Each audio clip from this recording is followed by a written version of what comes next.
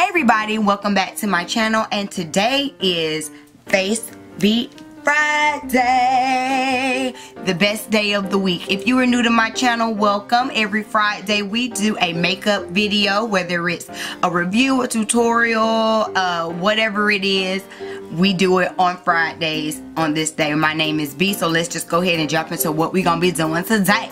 Today I'm going to be comparing the Juvia's Place I Am Magic foundation to my Fenty Pro Filter foundation. This will be a wear test. I've never worn this foundation before, so I'm excited to test it out and see how it does on my skin after a full day of wear. Alright, the I Am Magic foundation is a full coverage foundation, so some of the pictures I've seen, it can look a little bit cakey, and I just want to make sure that it doesn't look that way on my skin. So we're gonna test it out. So without any further ado, let's jump on into the video. So I have two Juvia's Place foundations, and I decided to swatch them. So here, I don't know if you can really see it on camera. There we go. This is Togo and this is Kenya. They both look pretty nice against my skin. Togo has a neutral olivey undertone. Kenya is a little bit warmer. So I buffed out both sides. This side is Togo and this side is Kenya. I like the Kenya side just a little bit more, but it's just a slightly bit light. So I'm probably going to mix the two and see if I like how it comes out. So let's start with my Juvia's Place side. Again, I'm going to mix the Kenya and Togo. I'm going to use a little bit more Kenya.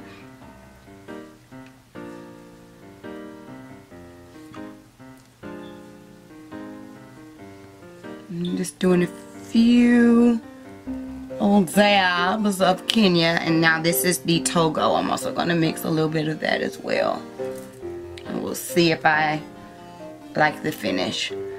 Go on this side, and this is the Fenty 440.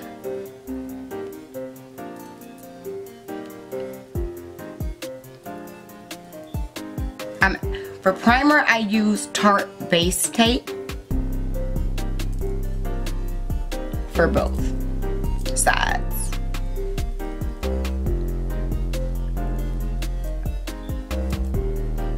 And already this is giving me really nice coverage. Like, I have barely put anything on, really. I'm liking the color that it's giving me. I'm gonna add a little bit more of that Togo color, just a little bit more. But if you look at it compared to this side, already I have very nice coverage, and I've used a very little amount, not even a dime size amount. It doesn't have a pump. If it had a pump, I would tell you, but I tell you exactly how many pumps. But I would say I've used about a half a dime size amount. So maybe a dime size amount would be enough, would be more than enough for the entire face. I'm also just gonna go ahead and go over my eye, just because I'm not doing a lot of eye makeup today, so.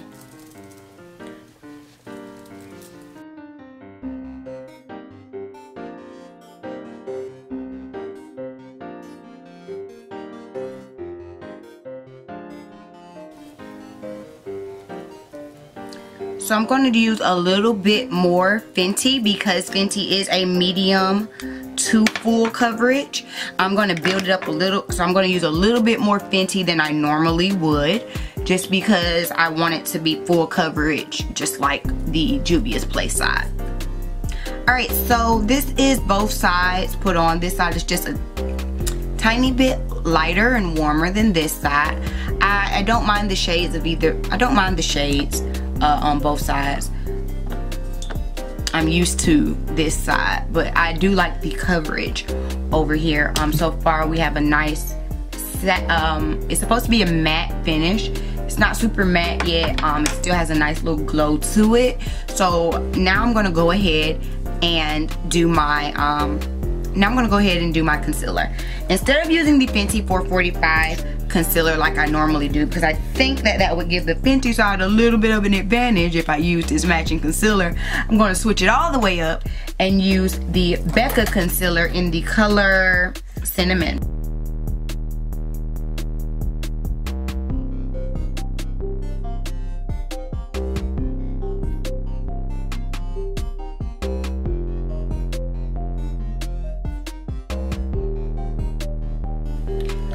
Alright, so now I'm going to take a little bit of powder. I'm going to use, again, because I don't want to give the Fenty side any kind of upper hand.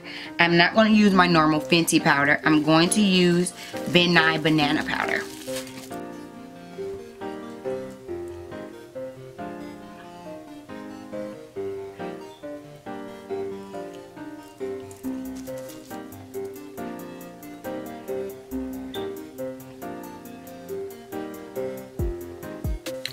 I'm going to do very little on my eyes, especially because I've already coated it with foundation. I'm going to go in with the Juvia's Place Nomad palette. I'm not sure if I've used it on the channel yet or not, so we'll use it today.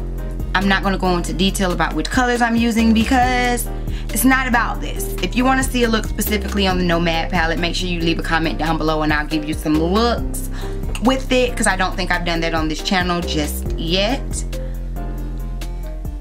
And sometimes when I'm doing more muted looks, I do like to just go ahead and put my foundation on my lid and kind of just, I guess, use that as a base. It's not the proper thing to do, but it's a way for me to cheat a step, especially like if I'm in a rush or something in the morning. Now, would I do this on a client? Probably not. As a matter of fact, no, I wouldn't, but can I do it on myself? Sure, why not?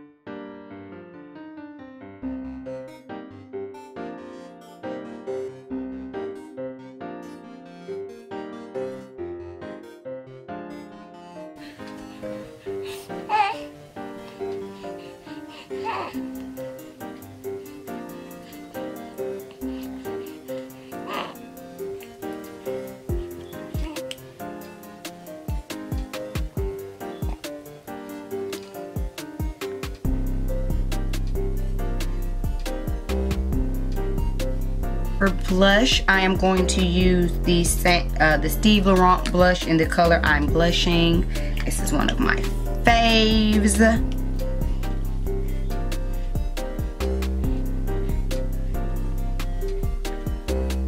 For highlight, I'm going to use the Nubia by Juvia's Place. This is from the Nubian highlighters palette. Haven't used these in a while. I'm going to first go ahead and do a inner crease highlight, inner corner highlight.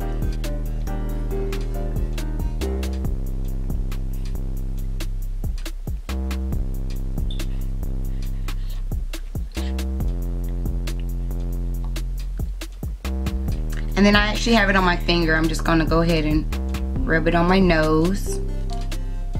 I'm gonna tap it right on my skin there. Right there. And then I'm gonna go back in with the brush and just buff it on into the skin. I'm not doing a full contour. I'm just going to use a little bit of bronzer, and that's just going to be enough for me today. I'm going to use the Fenty Beauty bronzer in the color Mocha Mami.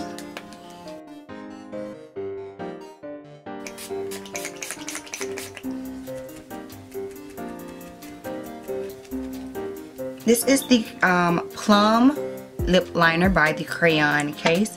Actually, it's just a liner. Their liners are it's a colored pencil, so their liners are interchangeable.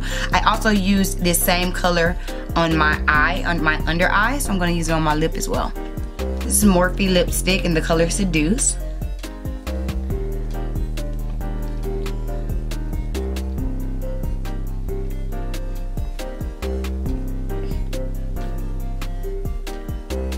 And this is the color Candace by Juvia's Place. This is the matte finish.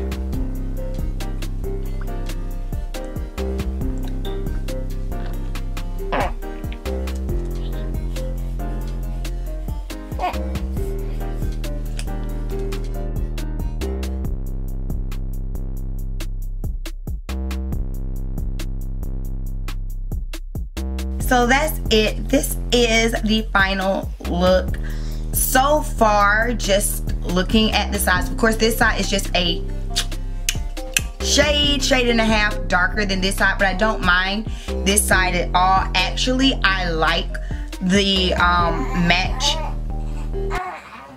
Excuse me, I'm recording.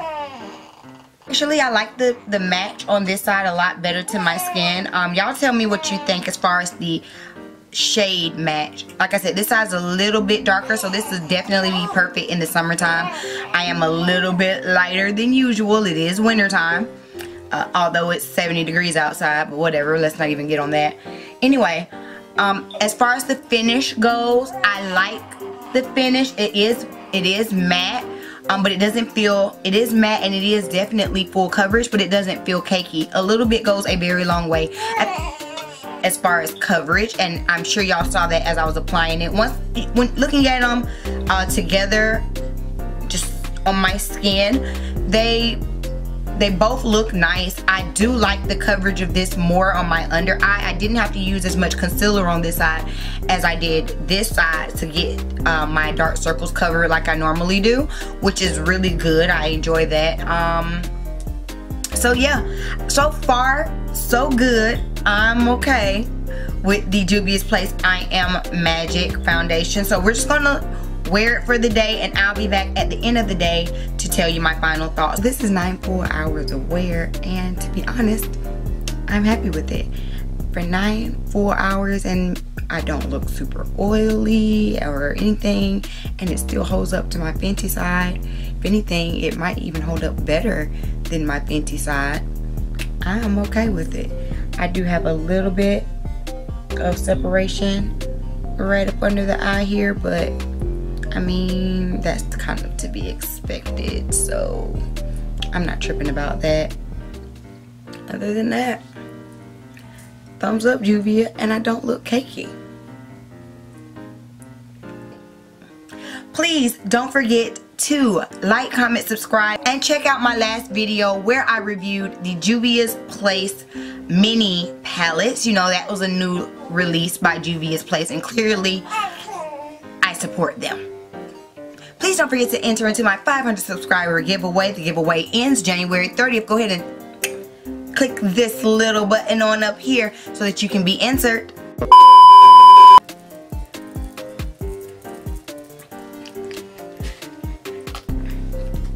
How do you kick off your sock? Seriously?